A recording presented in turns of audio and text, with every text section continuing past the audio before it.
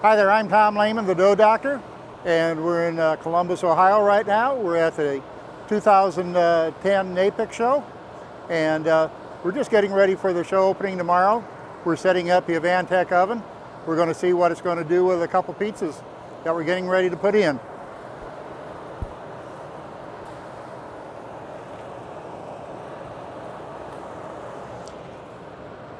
This here for our show, we're going to be showing different types of pizzas being made.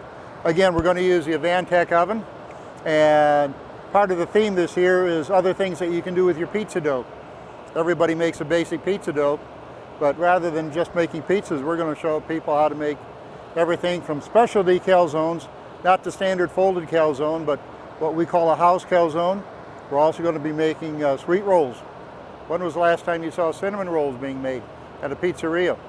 They can be a real popular item, especially if you're maybe getting into the breakfast trade. Nothing goes better than coffee and a cinnamon roll in the morning. You don't need to make a special dough.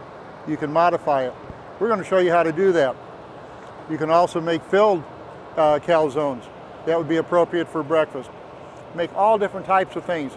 And we're going to show those tomorrow. But today we're just going to be running some pizzas through the oven, just fine-tuning the oven, getting it set up, so it'll be running just great for all of our work tomorrow. While we're waiting for the pizzas to come out, I'd like to show you a couple features about the Avantec oven here. First of all, the oven that we're working with has a split conveyor. And the Avantec is common in that we have both the top and bottom conveyor running through a single cavity. And in this case, each cavity has a split conveyor, which gives us the potential for 4 different baking times. Baking temperature would always be the same, but baking times can vary. So we can utilize this for different types of products. So if there's a slight change in baking time, we need to bake one longer or shorter, we don't need to do anything different. We can leave one conveyor set up for baking pizzas. We can use another one for baking another product. So this is one of the neat things about this particular type of an oven. Another unique feature to this type of an oven is the fact that we have got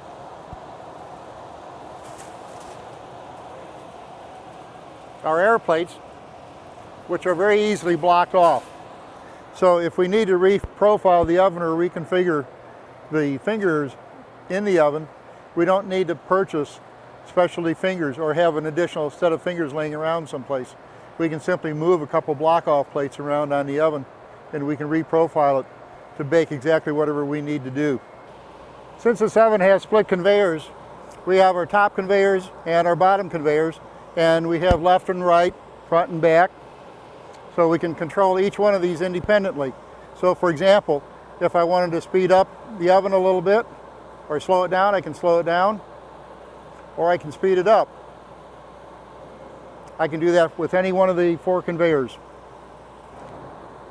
Our baking time today we're set at 465, so we're actually running at 462, which is close enough.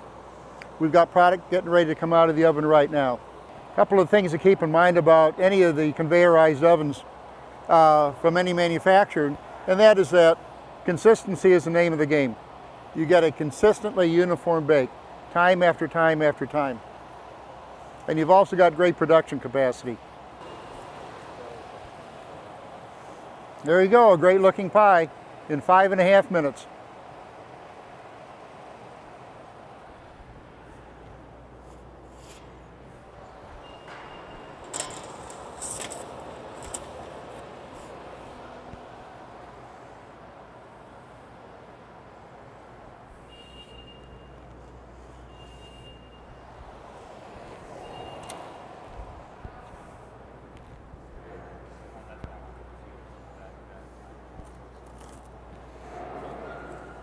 I wish you could be here right now to hear this. You can actually hear it crisp.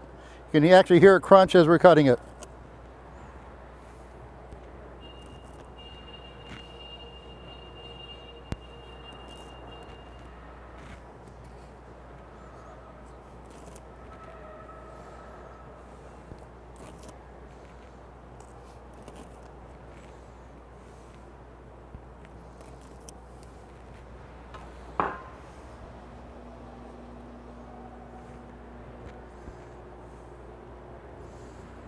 Proof of any good quality pizzas, look at the bottom.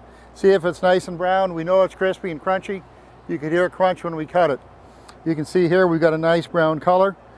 Matches the top quite nicely. You couldn't ask for a more uniform bake.